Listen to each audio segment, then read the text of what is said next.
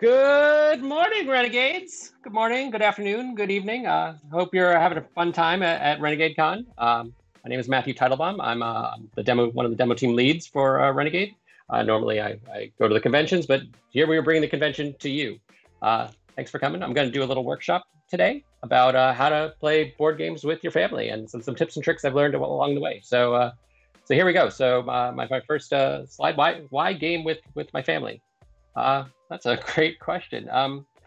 So in my life, I'm a video game developer in my real life, and I've been doing it for about 20 years, and I love video games, and it's what I grew up with, and it's what I play with my kids. But when we were playing, like we'd be playing next to with each other, and like we would both be like this, we both next to each other, looking at the screen, not really interacting with one another, and it wasn't the kind of connections I really wanted to have with my kids. I wanted to be able to really bond with them, so I was trying to figure out like how do I make playtime be more connecting, and I wanted something where we could like look each other in the eye and really bond. And I remembered when I was a kid, my first board gaming memory was every time the power would go out. We had hurricanes back in Massachusetts. The power would go out. We'd have a blackout, and that's when we pulled out the candles and we pulled out a game of Monopoly, and we played it and played it and played it until the candles went out or we all fell asleep because you never get to the end of Monopoly. Um, but that was we didn't play a lot of board games as a kid, and then after that, my brother-in-law is actually a board game designer, and he was trying to get us involved. He was telling us about Ticket to Ride and some other games, but I came from video games. I was like, no, board games are nerd stuff. That's for dorks. And I I didn't want to be a dork, but I don't know. I thought about it some more, and I played a couple things, and I eventually, I made some friends that played board games. I played some board games at work. I eventually found my local game store. I found a gaming group that we meet every week. Next thing I know, I'm going to conventions and teaching board games at conventions, and it has gone from something I really wasn't into, just a ultimate passion of mine. So that's how I got to board games, and the reason is because I wanted to connect with my family, and so that's why I did. That's why I do what I do, and I hope that some of the lessons I've learned along the way, like, can help you if you want to game with your family. I was for the longest time, people would post board games of post pictures on Facebook or Twitter of playing board games with their families, and I was super jealous. And so we've had kind of, since we've been sheltering in place, we've kind of had a bit of a revolution in our house, at least. And I thought maybe I could help other people. So I'm going to try to give you some tips that work for us. So the first thing is that I learned how to do is meet them on their turf. So my kids are, I don't know about you, but my kids are addicted to video games. They want screen time all the time, and who can blame them?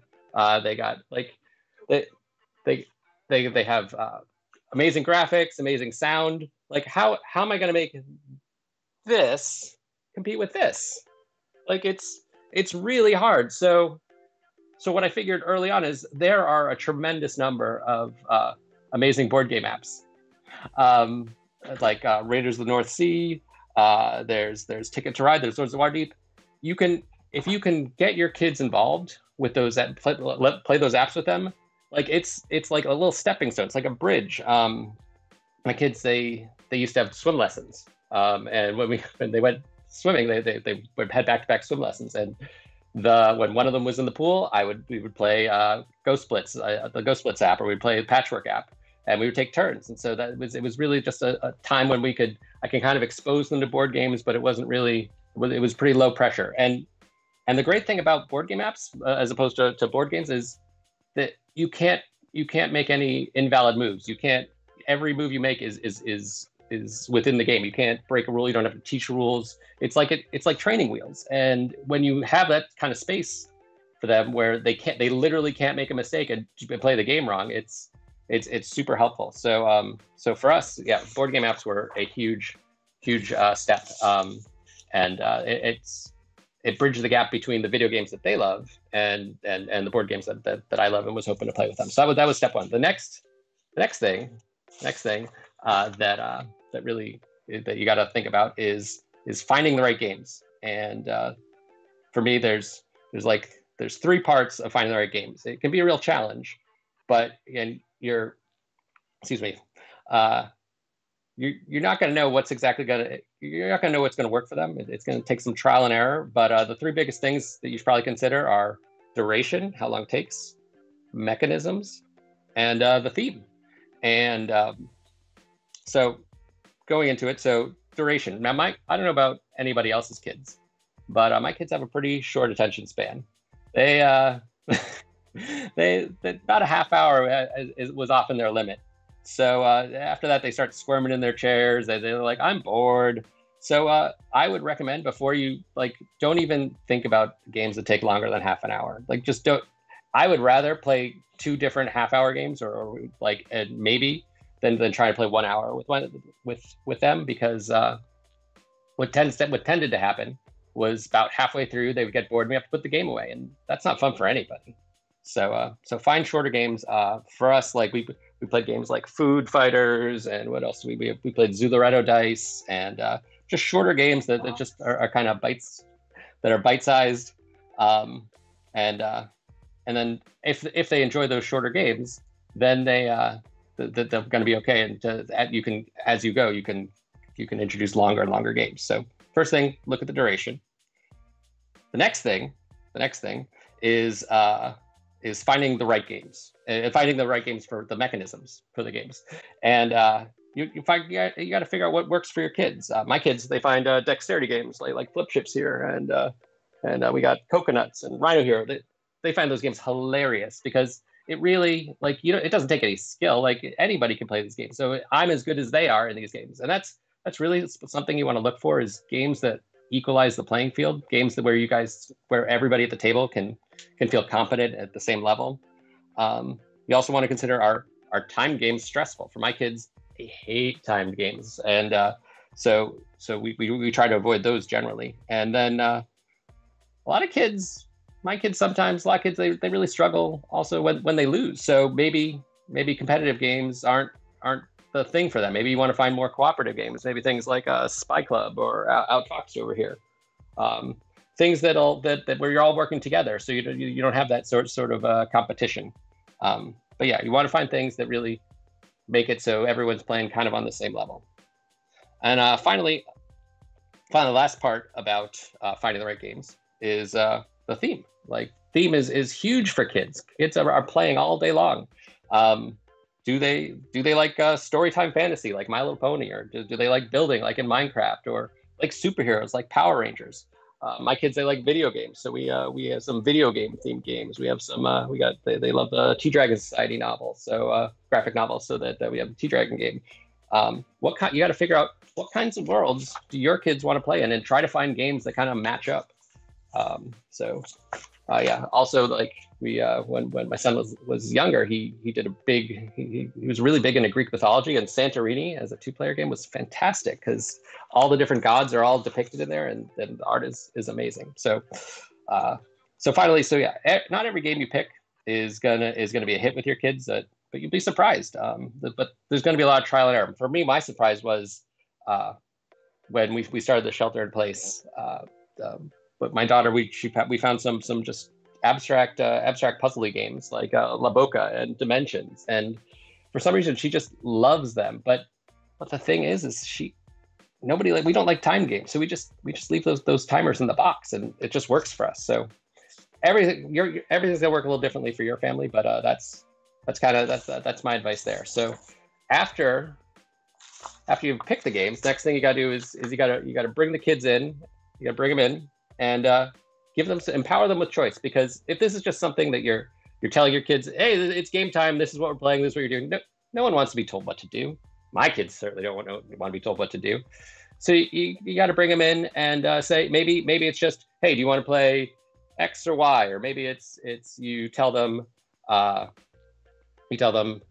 about here's a stack of Post-it notes, put a Post-it note on anything that you're willing to play. Or maybe it's you put games in a hat.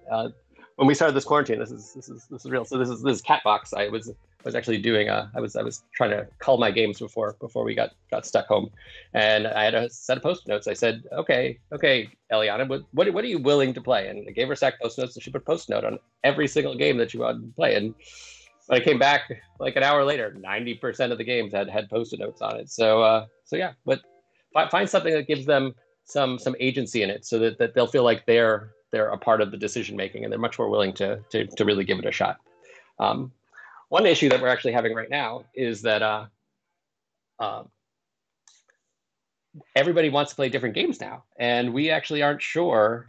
We're not sure how to pick who gets a turn. Now, we could draw from a hat, but we all have different length games and different, like, I may want to play a longer game, or they may want to play a shorter game. And it just seems like drawing from a hat isn't enough for us. So if anybody has any ideas out there, we would love to hear them, because we haven't really sorted that part out. But like all of you, we're all still learning. We're all still trying to figure out how to do this well.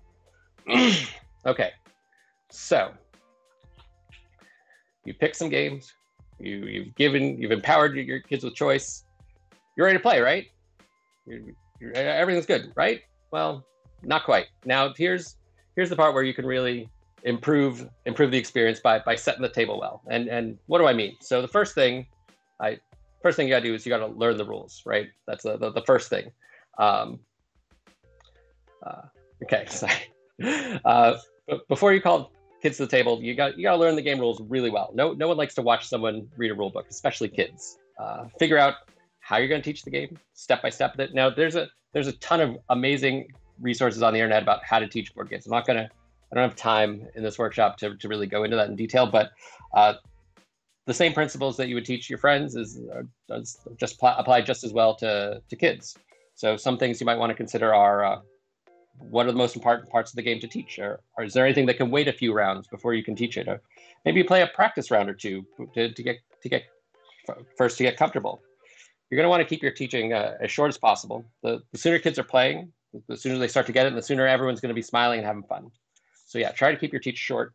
And in terms of teaching, something we live streamed this a couple of weeks ago. We were playing Fox in the Forest. Here's Fox in the Forest. I was playing Fox in the Forest with my son Jonah. Jonah had never played a trick-taking game before, but if you know anything about Fox in the Forest, it's fantastic, great two-player game. It's a trick-taking game where some of the cards have special powers. Well, so in order to teach him, I had to start with trick-taking. So we played a full game of this without using any of the special powers. And that's how we learned how trick-taking. And then from there, we could take the next step and play a game with the real rules, with the special powers and the special scoring. So don't be afraid to modify things to make the teaching easier. So that's the first thing about setting the table, is figure out how you're going to teach the rules. The next thing is what I call full mouths, open ears. And when we sit down for the table to play a board game, we have a board game snack at the table with us. We call it a board game snack. It's not a normal snack. It's a board game snack. And for us, those snacks are maybe a little bit more delectable than we normally let our kids have. I see it as kind of a bribe, as it encourages them to come to the table when they might not otherwise want to. And I'm not talking super indulgent here. I don't think. Hey, come here. My go-tos are things like, we do things like chocolate-covered pretzels, and we have these. They're really into these Nutella sticks. You can get them at Costco. So just something that not too messy, but something that keeps them, their mouths shut, so you can teach them the rules and that they can get into it, and that it improves the experience. I definitely nothing messy. No one likes Cheeto fingers on their game bits, but I put out the snacks like right when I start teaching, and then the teaching goes a lot smoother. So that's my second piece of advice for setting the table. My third piece of advice is accessorize, and the way I do that is how do you make the experience better? How can you improve the experience than what's in the box? And I have a couple ideas that you may have more. If you want to share them in the chat, that's great. But my idea is, let's see. So my kids have trouble holding a fan, so we have these card holders, so they can hold a whole hand of cards, and we can keep playing. Some games have a lot of dice. Like my kids' hands are smaller, right? They can't hold necessarily that many dice. So I sometimes bring out dice towers. Let's see, this is the dice tower I have right now. And you can just drop in the dice tower. Kids love playing with dice towers. And then the last thing for accessorizing is actually sound, because a lot of games they're thematic. They have they have a location that you're in, and so what you can do is there's actually this great website. I'm sure there's plenty of ways to do this. You could just search on YouTube. You could search whatever sound access, music access you have. But there's a site called Melodice, and maybe we can post in the comments, melodice.org. It's actually, you just type in the name of the game, and users across the internet have entered in playlists of songs that go with that game.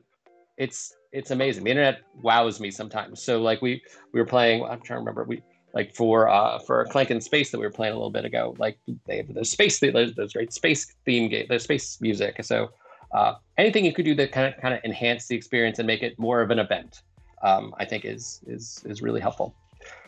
So that's how I set the table.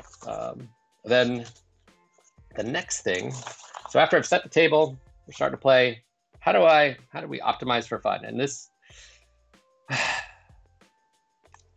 part's a little emotional.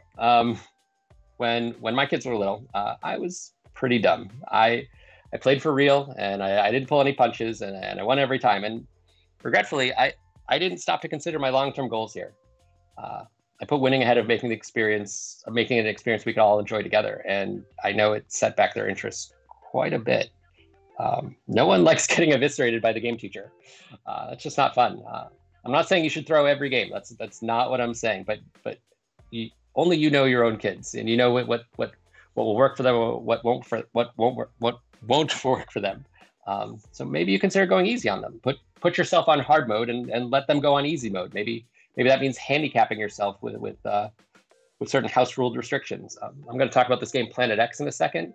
It does an amazing job of having an easy mode and a hard mode, so that different players can play at different levels. It's fantastic. Or maybe you play in teams. Maybe you play teams with your kids. Maybe you give them do-overs. Maybe you play open-handed. Do practice rounds. My kids don't like time games, like I was saying. But we have a bunch of games that they love the mechanics. They don't like the timers, so we just leave the hourglasses in the box. But yeah, they love the games. They just don't like that added stress. Now, also, don't be afraid to add or remove rules to make the game experience better. You already bought the game, and the designer can't tell you how to play it anymore. So it can even lead to interesting discussions about the game design. You can say, hey kids, why do you think the designer put that rule in there? What would happen if we got rid of it? Only if they can walk away from the table with a smile on their face are they going to be more likely to come back. So that's how I optimize for fun. And finally, focus on the positive. We had a lot of trials and tribulations, and this shelter in place changed things quite a bit, but we had a hard time getting our kids playing board games. There were a lot of times where kids would leave in the middle of the game and just put the game away. There was screaming and crying. Maybe the game went too long. Maybe they didn't enjoy losing. Maybe I was a little too impatient. I felt miserable. They felt miserable. Many times I thought, that's it. I'm never going to try playing board games with them again. And we'd had some positive gaming experiences, though. Emotionally, I had a lot of trouble letting that in. I let the negatives drown out the positives and got really twisted up in them. So what I learned is that I have to be more flexible with my expectations and really listen to what the kids want. They're not going to want to play what you want to play when you want to play it. No one's like that. But when you do play and it works out, and there are gigantic smiles on everyone's faces, hold on to that. Sure, sometimes it's still going to be a train wreck, but always try to remember the good stuff. If you can focus on the fun, let the rest slide, the connections and experiences you can make at the table are going to lead to closer, more loving relationships. So that's my spiel. And I'm going to talk a little bit about some of our favorite games.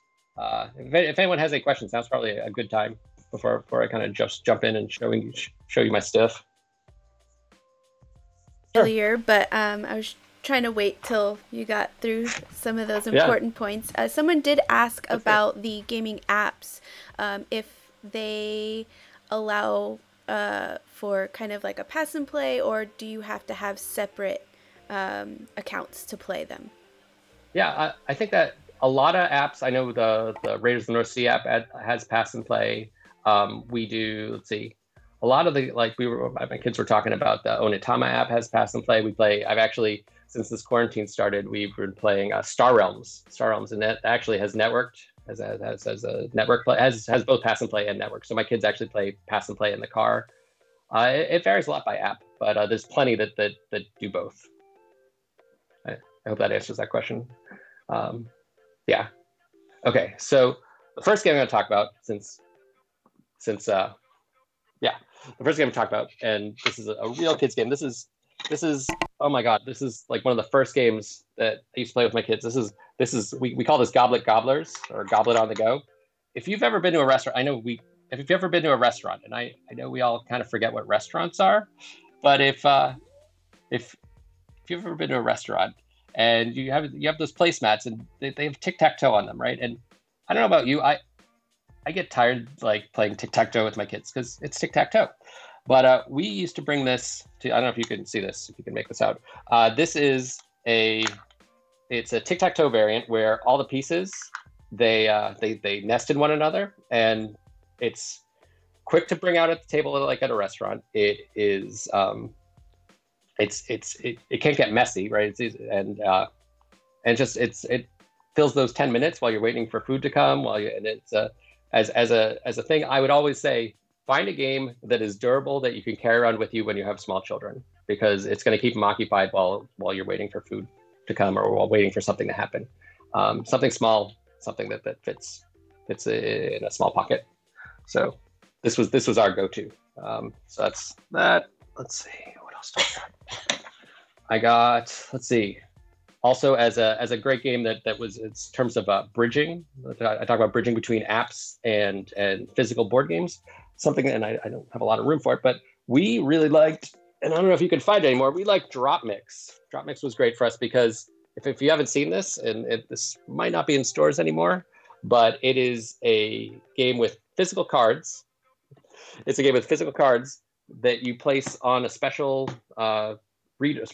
device, and each card is a different track of a song, and so you're actually mixing music as you're playing the game. And this was it's entertaining as heck, and the kids love it. And they loved making different mixes with music, so that was really great. Let's see. The next thing I'm going to talk about is, so that's right. Okay, sorry, moved everything around. So the other thing that you can use board games for is the mechanics in them can be like stepping stones, right? They're building blocks if you learn one mechanic in one game, that'll help you to learn. When you see that same mechanic in another game, if you see that same mechanic in another game, that will the kids will recognize it and help. Okay, got it. Okay, sorry, I'm getting some notes from off camera. So as far as those building blocks go, I talked a little bit about Outfox. I'm going to talk a little bit more about Outfox. Outfox is a cooperative deduction game for kids. This is a great game for families because you have a little fox. Here's the fox, and he stole the pies, but you're not sure which one he is. There's 16 different foxes, so you got to figure it out. And so in the game, every fox has a different set of attributes, and you are looking for clues, and you have this cool little device that my kids fought over who's going to open the device, and you put the clue. In this case, we're looking for scarves, and we look in and we open it up, and it tells you whether or not the thief has a scarf. And then if they do have a scarf, then you can figure out, oh, they have a scarf and they don't have a hat, or maybe they do have a hat, and then you can deduce, oh, in this case it was Arthur, right? Because he had a scarf. This kind of deduction is great. And once my kids saw deduction, we played this, and then we played Dinosaur Tea Party, which is from Restoration, and that's a fantastic deduction game. But it led us to, and I'm really excited to talk about this. Led us to The Search for Planet X. The Search for Planet X is brand new. We're actually demoing it at the con this weekend, and if you guys can all see this. The Search for Planet X is It's a deduction game where you are trying to find a hidden planet in the sky, Planet X, amongst lots of other celestial objects. It has an app, it has little worksheets, and there are certain logic rules that it follows, and you are trying to deduce the location of Planet X. The great thing about it is that with the app, you tell it, oh, every different player can play on a different difficulty level. So maybe you're playing with some kids, maybe you're playing with some adults, maybe you're playing with some experienced, really amazing people that are amazing at deduction. You can all play at the same game, and all the app does is it gives the younger, the lower levels more information to start with. So you're all kind of playing at the same level. This game is fantastic. I highly recommend it. If you haven't gotten a demo of it this weekend, check it out. Our demo staff is amazing, and they would love to help you out. So that's Search for Planet X. The next thing I want to talk about, so that's a deduction. The next thing that place where we type of a game mechanic that we've introduced to our kids that work really well is they like deck building games. We got them into deck building games, but we wanted to, again, it's easier to start teaching these games where it's safe, and for us, safe is cooperative games. So we started the deck building with the Harry Potter Hogwarts battle, right? This is a typical deck building game, but it's cooperative. So you are working together. You are Harry, you are Ron, you are Hermione, and you're trying to defeat Malfoy and Crabbe and Goyle. And we haven't gotten far because we're reading the books a little slowly, so we don't want to get too far ahead. But this was a great way to introduce deck building to the kids. And once we did that, then we could, once we have cooperative deck building under our belt, then, my assistants help me out here. Then we could play something like Clank in Space. And Clank in Space is great. If you haven't played Any Clanks, for me, Space is my favorite. In Clank in Space, you are bounty hunters. I think you're bounty hunters. You're you sneak onto a spaceship. You are trying to avoid Lord Eradicus, and I think that's him there, trying to avoid Lord Eradicus and steal some treasure and get out without making any noise. And it uses deck building to do that. It uses, with those cards, you're going to be defeating monsters. You're going to be walking through the ship. Maybe you'll have to get a telepad pass. Maybe you'll have to hack some terminals. But Clank in Space is fantastic. And again, this is how the building blocks work, right? You start with a simpler game with the same mechanic, and then you can go advance to maybe a more complex game. So as that goes, the next kind of game that I want to talk about. So I've talked about deduction games. I've talked a little bit about deck building games. And if you don't know what these genres are, if you're new, feel free to ask questions in the chat. But the next kind of game that I want to talk about is legacy games. I don't know if you're familiar with legacy games. Legacy games are fantastic. What legacy games is every time you open the box, every time you play a new game of it, you're going to get some new mechanics. Maybe there's going to be an envelope to open. Maybe there's going to be a box with new components. Maybe there's a new mechanic. Maybe you have to tear up some cards. I know it sounds crazy. There's the people out there like, gasping. I get it. I was not ready for it either, but it's that anticipation of finding something new in the box it's palpable. And I wanted to share that with my kids. So the first legacy game that I introduced them to when we started this shelter place that I introduced them to was Zombie Kids Evolution. I cannot speak highly enough for kids, for parents that want to get their kids into gaming. This game is amazing. What this game does, it's a cooperative game. It takes about 15 minutes, and it's a legacy game. I don't know any other game on the market that is doing what this game does in terms of introducing new gamers to the hobby. Because my kid, we could play this while dinner's cooking. We could finish a game of this. While they would just come back. My kids would they'd ask me. My daughter would wake me up early. Hey, can we play Zombie Kids Evolution so we can beat this one challenge? And it's like, yeah. And I didn't recognize this person that was waking me up in the morning to do this. It was crazy. So if you want to get your kids started with legacy games, this is an amazing place to start. So from there, the next legacy game that we're in the middle of right now is we're actually in the middle of Machikoro Legacy, which is it's it's probably a next step up. We had played a little bit of Machikoro. Machikoro is a town building game with dice. It's kind of you roll the dice and you get stuff based on what you roll. It's interesting. But the legacy component, the legacy part of this is pretty interesting as it adds new mechanics as you go. And now that once we've had some legacy, they've had some legacy games that they're not so scared about ripping up cards anymore. They've had some deck building games and some deck building games so that they know how to play deck building games that way. And I'm really excited about this. Come on. Sorry, my helper here. Oh my God. Oh, hopefully soon. If you guys can't see this, can you see that? This is Clank Legacy Acquisitions Incorporated. This came out last year. This is the most amazing legacy game that there is right now. I've started this. We started a campaign of this at my work, at my office, before we sheltered in place. Now we're all working from home. So we're only about halfway through the campaign, but I loved it so much I got a copy to play with my family. It takes the components of deck building and the components of legacy and mashes them up, and it's hilarious. If you are looking for a new Clank experience, if you're looking for just a load of laughs, if you're just looking for something, the way this is constructed is amazing. So I cannot recommend Clank Legacy highly enough. And so those are the games that I play. I'm actually going to bring my son on at this point, and maybe my daughter, I guess. And maybe we could do some Q&A with them. Oh, we got some questions. Yeah, we do have a question. Actually, Terry is joining us in chat. So hello, Terry.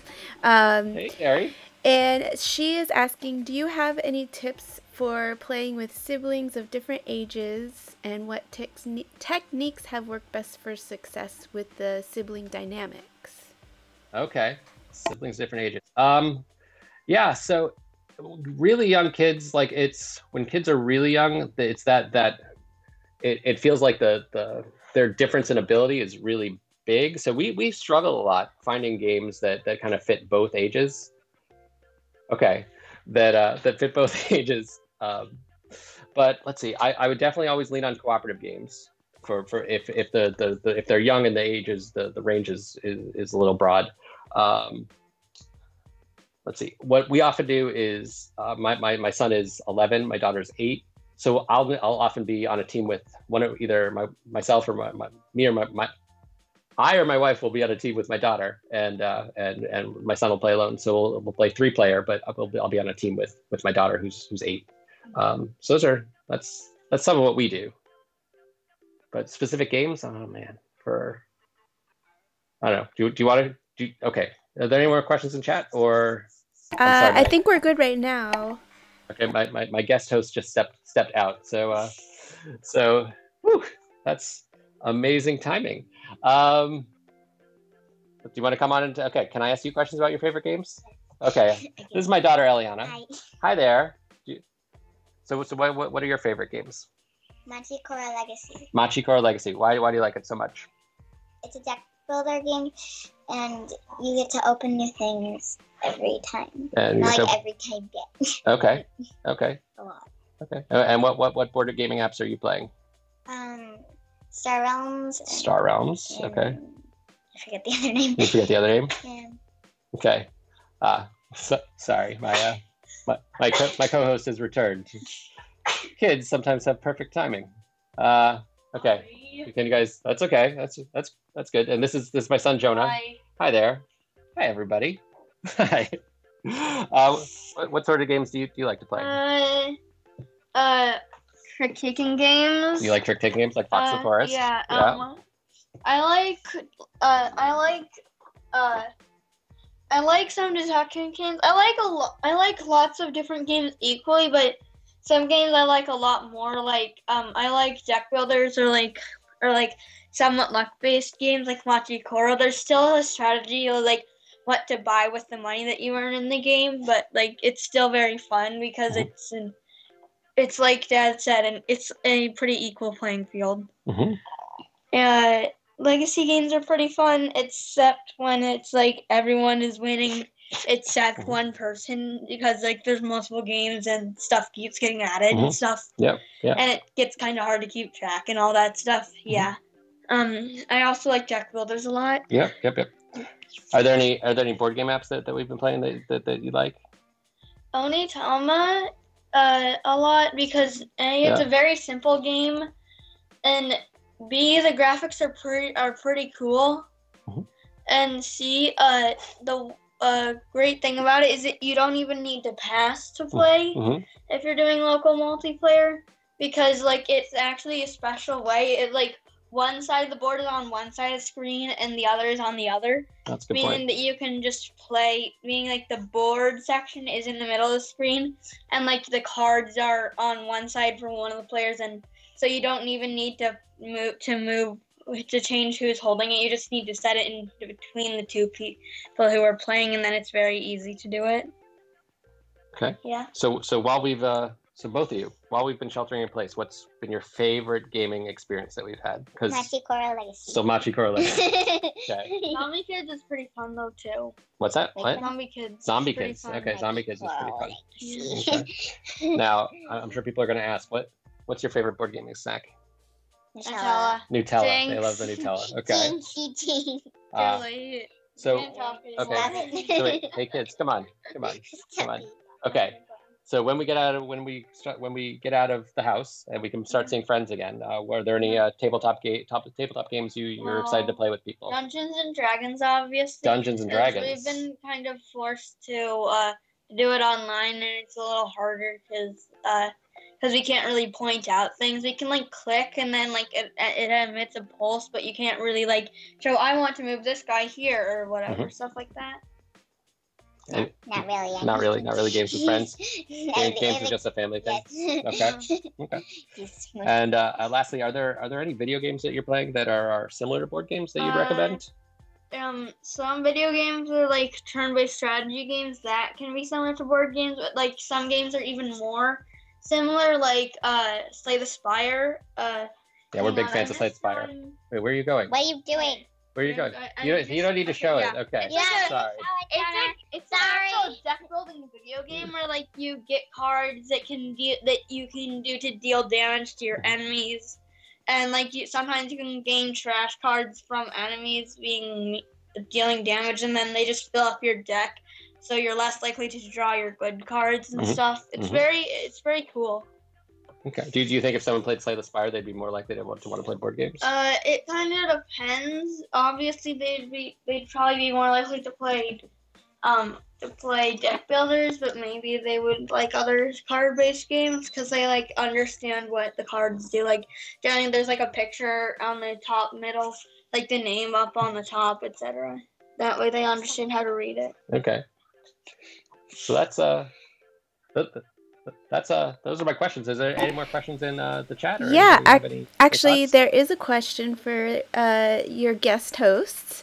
Okay. Are there kinds? Yeah. Also, Sorry, hold on. Deseret's talking. Sorry. Are there kinds of components you really like miniatures or storybooks or any different components that are your favorites? Are there any components that are your favorite components? So maybe some of them are here, right? We have like components like slide track and Potion Explosion is very fun to use. Yeah, explain what it is. Explain how it works. In Potion Explosion, you try to get these little marbles that represent potion ingredients. Don't look at the game. Look at the people. And you get them by taking them out of the slide track dispenser. There's 5 rows, and like you can take a marble out of the rows, and the rows are slanted so that the other marbles slide in, and if a marble hits another marble of the same color, then you get to take all of those, the entire row of marbles that are the same color that hit each other. So it can be very useful. Like, it's very fun to, like, get a chain reaction where, like boing, yee, boing, yee, and then you get the entire row. It's just so satisfying. Yeah. So what's your favorite game component? I also like Fireball Island. Oh, Fireball! Oh, we have Fireball. Yeah, this was also a big hit. So what works? Really so I didn't touch on this very much. I should probably touch on this more. Games with a big toy factor. So it's almost like games masquerading as toys.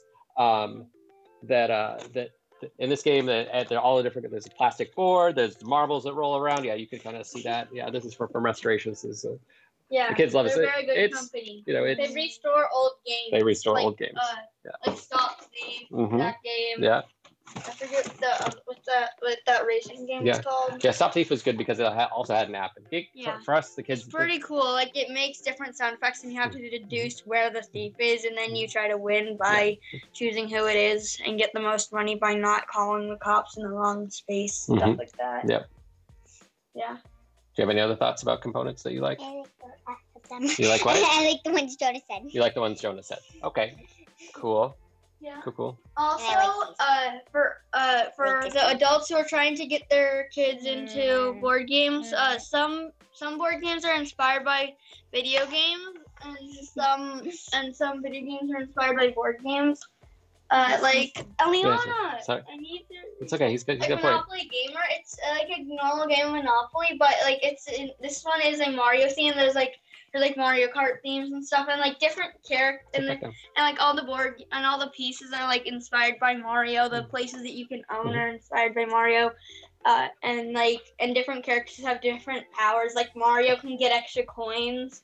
Like Bowser, I'm pretty sure can steal coins easier, stuff like that. It's very cool. Yeah. So I'm not saying Monopoly is the greatest game, and I'm not dogging on Monopoly. But if you find a game that has a theme that that your kids are gonna jive with, they're gonna connect with, then bring it out. There's even this like 8-bit console, aka console. You don't need to show all the games to everybody. It's like 3 board games. Sorry. 3 board games that are heavily inspired. No wrestling on the extremely heavily inspired by video games. You even have a